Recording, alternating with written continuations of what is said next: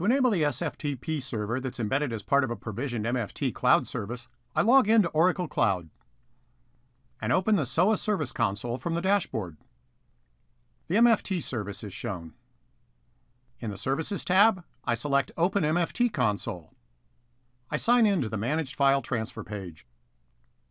From the Mft console, I can design, monitor, and administer the Mft instance. For example, in the Administration tab, I have the Key Store Management option. From the Key Stores tab, I can access my key stores and key store passwords. I select the Keys tab to create an SSH key. I enter an alias name for the SSH key, select SSH as the format, and enter the key size. I choose to leave the password and identity blank. I check the Import Private Key option so that the key is imported after it's created. And that's it. The key is successfully created.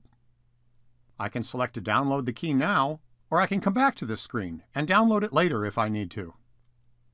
The SSH key I just created is displayed on the Keys page. When I navigate to the Embedded Server page and select sFTP, I see that sFTP isn't enabled by default, so I enable it. Then I specify an authentication type of both password and key. I select the host key alias that I just created and save the configuration. I start the service and make sure it's running. The last step is to restart the Mft server. This is done from the Cloud dashboard. I drill down into this specific instance and select Restart. I click on Administration to refresh my restart status. I'm done. To learn more, visit us online at cloud.oracle.com. And thanks for watching.